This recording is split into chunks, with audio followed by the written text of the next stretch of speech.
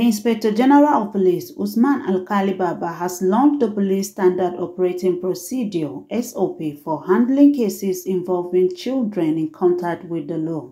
The ceremony held at the force headquarters in Abuja had the IGP saying, "Children in contact with the law require child-friendly procedures that are sensitive, adaptive, and responsive to specific needs and circumstances." He expressed optimism that the SOP will assist the police in dealing with the situation. It will guide us, it will direct us in our practice in contact with children as law enforcement officers will be seen in a very civilized and acceptable manner. On their part, the European Union and the United Nations Children's Fund says the SOP demonstrates the commitment of the Nigerian police force to ensure child-friendly policing in Nigeria.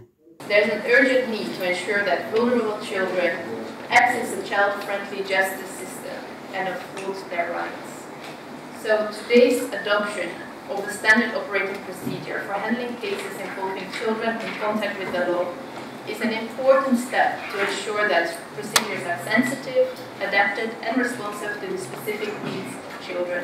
The procedures are consistent with international legal frameworks, regional standards, and best practices that include but not limited to the rules of the protection of juveniles deprived of their liberty, when you look at the Havana rules, as well as the standard minimum rules for the administration of juvenile justice.